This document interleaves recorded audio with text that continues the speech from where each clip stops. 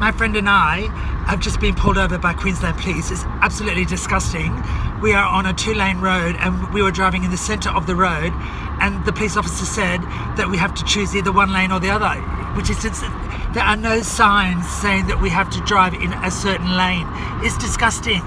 And then he inspected our vehicle and found Chappelle Corby in the boot and said you cannot put people in the boot when you're driving. There are no signs anywhere saying that you cannot put a person in the boot. I said we are just putting her in hiding for her own privacy until she releases her new shirt line. I survived Bali jail and all I got was this lousy t-shirt.